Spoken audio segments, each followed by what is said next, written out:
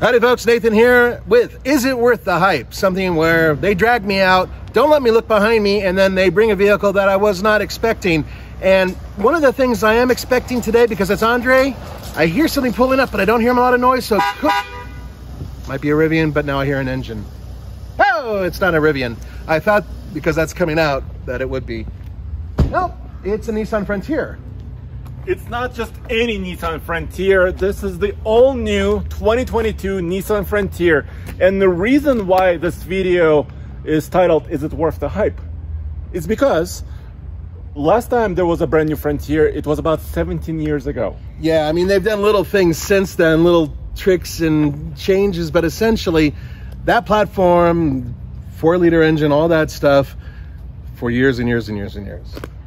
I really like the front end. So this is like basically your first time in the flesh, right? Digging into this truck. Yeah, everybody else got a chance to touch this thing but me. And I was ticked because, you know, I'm not a Nissan fanboy, but I've owned Nissan products and I've always liked the Frontier. And then I saw this one and everybody's had the green one, right? But I like it. I like the green. But there's a problem. What? This is not functional. Okay, it's stylistic, but dude, what do you think about the styling? If you kind of step back, do you like it? Does it look like a Nissan to you? Does it look like something else? I wish that the Titan looked like this. That's how much I like this design. There are some guys that are like, oh, it totally is a Tacoma, bro. No, it's really not. From the front end, it's definitely not. From the rear, it's not, I'm sure. I've seen a million pictures of this thing. Yeah, okay, they look similar with the cab, but what can you do to make a cab look different? What I really like, yep, and this has it, I just like the fact that the way they shaped this fender, they brought it out a little bit and they made it look a little bit more pronounced, a little bit more muscular without being stupid about it. So I really like the profile of this vehicle when you're up close. When you're far back, and come on back and look, I can see why some people are like, oh God, it's so much like a Tacoma. Because if you look at the rear door design and the way it's shaped, I get that. I can see why people would say, okay, it kind of sort of looks like it. But everything else, the front and the rear, the way they bulge, look at this. Look at this. I love this. Ba-bang! It's got kind of a traditional look, you know, kind of a mid-size off-road look, especially in the rear here. Well, yeah, and this is the Pro 4X version, so this is off-road, so it's got the beefed up shocks, and I'm sure you know all about them. Yeah. Bilstein's, right? Yeah, exactly. So this is a Bilstein truck. So this is a crew cab. It also comes, you know, you can get the 2022 truck as a king cab, which is a shorter cab with a longer bed. Right. So you can get a 6-foot bed. This is a 5-footer. You can also get a crew cab SV truck, not a Pro 4X, but an SV with a 6-foot bed. But this is the most off-road worthy option they have. Yeah, so this is the one that we would be most interested in, obviously, because we do a lot of off-roading. Ooh, what we got here? How many volts? Well, this is 110 volt or 120 volt, 400 watts. So this is very standard. This is also a bedline bed. You might be surprised about the payload number, but here's what Nissan did. They took the frame mostly unchanged from the previous generation. They changed the suspension quite a bit. Bilstein shocks, of course, on this one. Then, of course, they gave it a brand new engine. What's going on? Where's the tow hitch? There's no freaking tow hitch. Are you kidding me? We can't test this thing on the Ike. I'm not kidding you. So a couple things. First of all, this is a pre-production truck. This is very early build. Also, there was a shortage, Nathan. There was a shortage, not just chips, but shortage of hitches. Okay. Then take it off a Titan and slam it on here. Come on. So let's go over on the other side. I want to kind of tell you about some of the payload. It looks so cool. I'd love to see this thing towing. So yes, so we cannot tow with this one. We will take it off-road because we do have it for a few days. So stay tuned for that. We also have a video on TFL truck already where we try to load a bunch of different things in the bed, see what fits, see what doesn't fit. This truck can tow about 6,720 pounds if it had a hitch. That's not as high as some of the competitors. No, it's not quite as high because the Ford Ranger can tow about 7,500 pounds. The Gladiator can tow about 7,600 pounds and change in four-wheel drive configuration.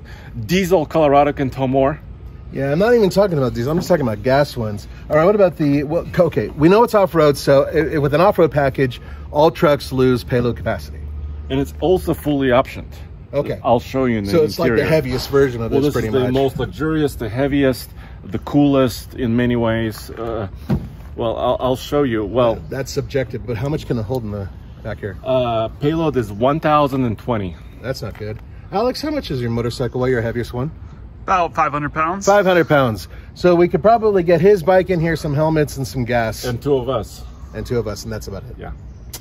That's, I mean, it's okay, but it could be better. So, yeah, so you haven't driven it yet, right? No. So let me show you the engine, and then we can go for a drive, and I'll show you the beautiful interior that they did. Hey, can you show me how the backseat works? It looks like it folds. Yes, so by the way, and Titan did this first, they have the Fender audio system. And because it was cool, it is a very nice system, they put the Fender audio system inside of the Frontier as well. This is basically a subwoofer right here. It takes a little bit of space. Let me walk around and show you on the other side. Is there cargo room on the other side then? Yes, there's also this. You can do this. Let me show you on the other side. So same thing, but look, Nathan, they gave us a first aid kit and also an emergency recovery kit right there. Yeah, it's cool. I'd rather have a tow hitch.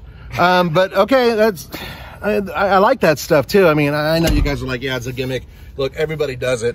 But hey, what about back there? Is there a vent, air conditioning vent? No. No bueno. Okay, no. What else? But there is also a 400-watt outlet right there. Okay. There's USB and USB-C. 400 watt is good. So that means you would have no problem hooking up a computer or a blender. Yeah, everybody needs a blender. Well, yeah. All right. So let me pop the hood. Or can you pop the hood? Yeah, I'll pop the hood. Pop the his. I'm guessing it's roughly in the same spot as the old Nissan Frontier. And I'm correct. Aha. So by the way, this color is called Tactical Green. I really like it. I like green vehicles and I never get a chance to own them. But look at this. There's no prop stick. Is it heavy? Oh, yeah. Oh, well, it's relatively, well, I don't know how much it weighs because it's assisted with these gas so that's struts. Some highfalutin stuff right there. That is a high-end feature. Yes. So this is a new engine, but it's not all new, right? Well, because this is the same engine that was in the one we had last year, right? Yes. Okay. So what they did is actually in the previous version of the truck, they introduced this engine in a 9-speed automatic before. Yeah. But they've removed the 4-cylinder, they've removed the manual transmission. This is basically the only power option currently available. It's a 3.8-liter V6, 310 horsepower is class leading. Class leading for a V6 natural aspirated. Well, actually any mid-size truck. But the torque, of course, is not class leading because it's not a diesel, right? All right. 281 pound-feet of torque. Well, that's less than Ford. Yes, Ford turbocharged engine is 310 pound-feet of torque. 9-speed auto, which is a new transmission, also shared largely with the Titan. Right? Yeah. So, all right. Now, what I know from the past is that this is a pretty smooth powertrain. I couldn't hear you until you're about, I'm sure, about 15 feet behind me. The question I have here is, first of all, why did they get rid of the manual? I know very few people buy them nowadays because the world sucks. But the other question I have is, why this only is as the only engine? I mean, they could have gone, I don't know, hybrid. They could have done hybrid turbocharging. Right. I don't know. I don't make decisions with Nissan. But what I do know, and I'll tell you this at the end of this video, is the price. And I think they were very value conscious and very value focused. So they wanted to simplify. And I'm really hoping they'll get more efficient powertrains soon because this is rated at 19 combined.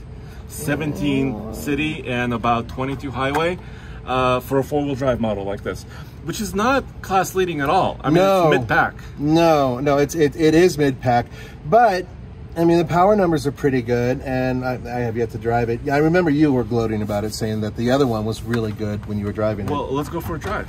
Let's go for a drive, please. Okay.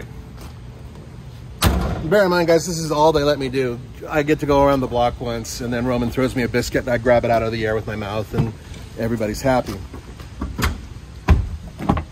I would like to take this home at some point in time, show the wife and kids, see what they think. Oh, absolutely, dude. I am still thinking about new vehicles, and you have the keys, right? Yes. I hope so. So now you have push-button start. So that's a very modern feature. Yeah, it's over here. Okay. And this interior is all new.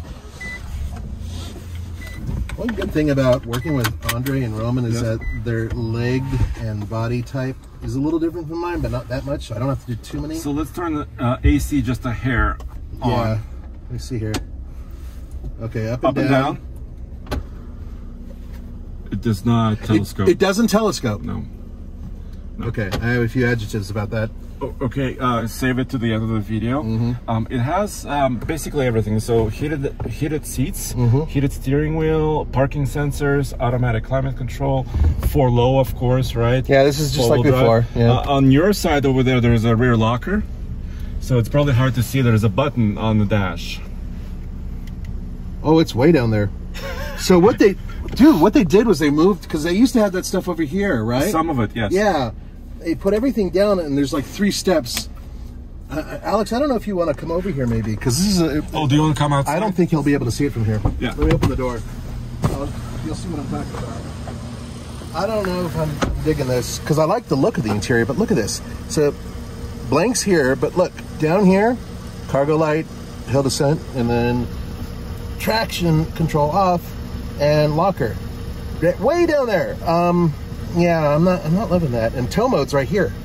It's good that it has a tow mode. But it doesn't have a hitch. Doesn't have a hitch, and there's no brake controller that I can see. I don't know how I feel about that. All right, let's go for a drive. Let's go for a drive. Yeah. The other thing it has is, of course, like wireless charging. You can see this pad, the wireless charging pad right here. Yeah. And then cup holders.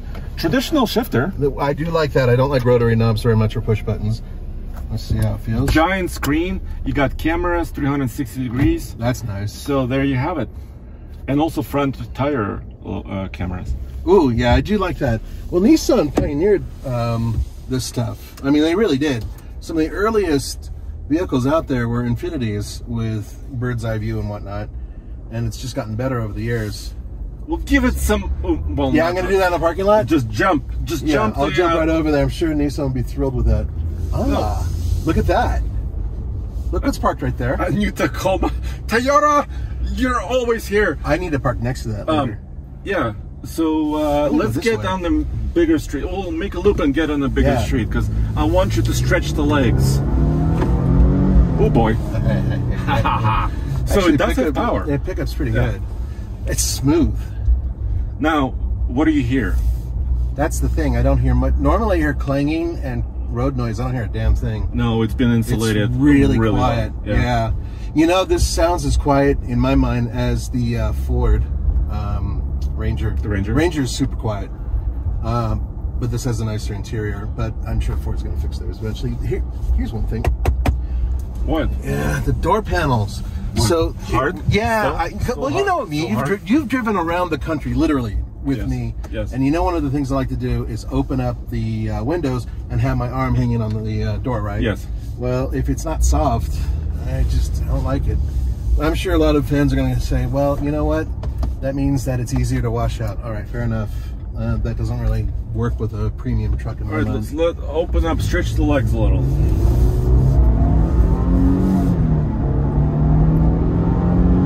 Shifting. So it revs high about 6,500 RPM. It does rev high. Yeah, that's surprising. It does. This runs on regular fuel, right? Yeah, it does. It can. And that's the power rating that they gave it, 310 horsepower. Okay, so you don't have to put in premium to get that maximum power. So we could probably turn around on the left here and just go around and come back. You got it, Dad. But dude, thank you. But dude, you know, they give it the bigger screen, so it feels more modern. The whole interior is much better looking. I will say that for sure. Yeah. And the door cards are redesigned, although they're a little bit hard, of course, like you said, on top. They are redesigned. This has also the convenience package. It has the Lux package. It has the off-road package. It has every kind of package. And because of that, all of the interior is kind of blacked out. Yeah, I get that. I was hoping you would have some accents, you know, like sunroof. There's a sunroof as well. Yeah, that's kind of weird because I remember in the promotional stuff that we were doing early on, they were showing different color interiors that looked really striking. Yeah, with Orange. little orange inserts Right. and some stitching. That's still available. It's just this truck doesn't have it. It's a good turning radius, actually. I wasn't even trying.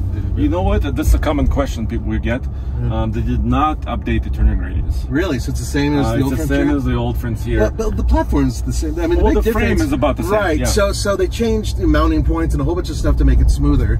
Here's, speaking of which, there is the previous generation right there. Yeah, there's a Frontier and it had truck nuts actually. That was unfortunate. I don't think I would put little truck nuts. All right, let's give this thing a shot. Okay, hold on. Interesting downshift there, but it was pretty quick. Wow, over 6,500 RPM. Yeah. Let's see how And it's this is. still not very loud. After about 55 miles, I drove home last night. About 19.7 to 20, 20 mpg, which is in real world is not great, but not bad either. You are able to find out what gear you're in by slapping this over. I like that. Into manual mode. Yeah, but all you have to do is just move it over, boom, and it'll quickly tell you on the dash. Right now I'm in fourth. Yeah. And even though I'm in manual mode, I'm willing to bet you dollars to donuts it's going to do the shifting on its own. Up to fourth, maybe. Nope, that was definitely a first gear stop. So, Yeah. yep. So that's how you tell. So the rear seat is a little bit changed because they stretched the length of this truck just by a few inches, not a lot. The wheelbases are about the same. The truck is a little bit longer. It's about the same width, same height as before. So they touched pretty much all the elements of this truck. So if I were to put this next to this truck here, which rumor has it they compete. Ooh, the Tacoma. Interesting differences I can see right away, including the way the door is shaped. Now, this is something that Ford did a lot of and does a lot of, where they drop the window and then lift the armrest. Yeah. In terms of that design. You mean right here? Yeah, exactly. The visibility is a little bit better, I would say. Which is exactly the point. The seats are better. And I think the window is larger here than it is on the Toyota. And one of the issues I've had with the Tacoma is that when I get in it, I have to duck my head and lift my butt to sit. You know, not everybody has to do that, but I do. So it's interesting. I'm very comfortable in this. I could say that. The front seat is great. The steering wheel is great. I'm not hitting too much either because normally I spread out pretty wide, so it's not too bad. It's got the old crap handles right here. So I like a lot of this interior, but not all of it. Fair enough to say. Not all of it. So let's park it and give the verdict. Is it worth the hype? I mean, after many years where, you know, they were kind of stretching out the previous generation as well, Are they stretching it out? Yes. Are you kidding me? It's as if they exhumed the body and just kept, you know, here's the parts, add new parts, sew it up. And I have nothing against it because it was a really good truck for years. Yes. But now with, you know, think about the competition. You've got the Jeep Gladiator. I think the Jeep Gladiator in many ways is forcing everybody to kind of up their game with off-roading. So I'm hoping that this thing is really good off-road. Well, we'll find out on our off-road channel. Exactly. Yeah. I like the steering weight a lot. This might be the best. But the fact that it's not telescoping is a little It's a little odd, yeah. I mean, I'm okay because for me, I have long arms and a big belly, so I have good space. But I can see how some people wouldn't like this. I'm curious to your point of view too. All right, let's shut it down. Verdict. Yep. And you know what? Real quick, I'm gonna jump in the back seat behind myself just to quickly see. I know the numbers, so I know I should fit without a problem.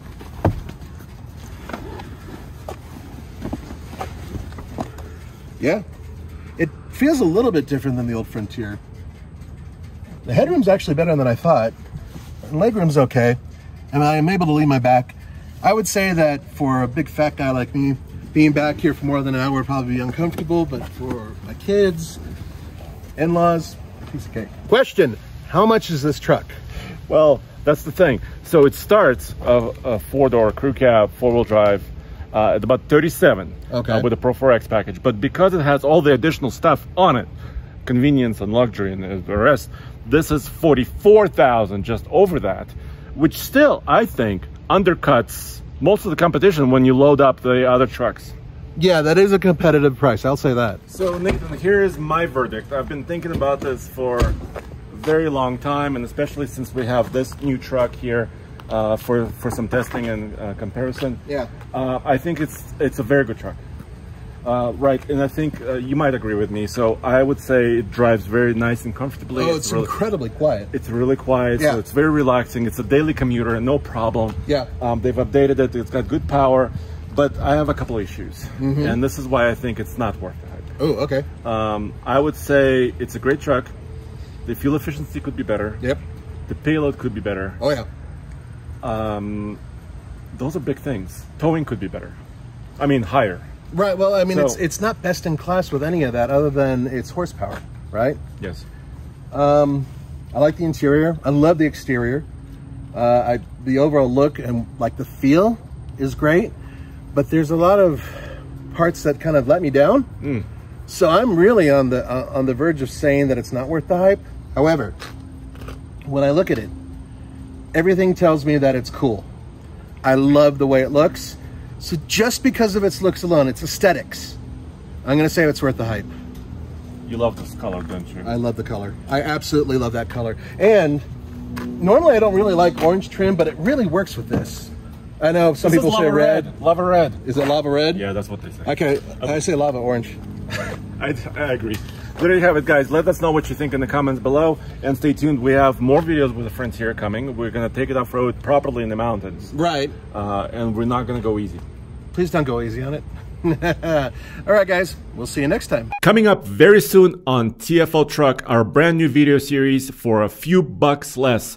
Check it out. What is that? Envelope. N's for you, T's for you, and A's for you. Sweet. We're calling this new series for a few bucks less. This is $2,500 bucks. Exactly. Look at it. It's a B4000. Were you living in here for a while? Look at it! It's a 1965 Peugeot 404. And the transmission is still there. Aha! I thought you bought a Peugeot. Taking that aside, everything pretty much works. Oh, I got him at the line. Come on! That's gonna be the slowest race ever done at this IMI track. But here's what I found in my truck. You found that? It's a bat. It's still leaking. It's a little tiny bit of oil. Nathan, how do you feel against the mighty V8 right now? So guys, the question now is, for a few bucks less, did you get a little less or a lot less? And there's only one way to figure that out.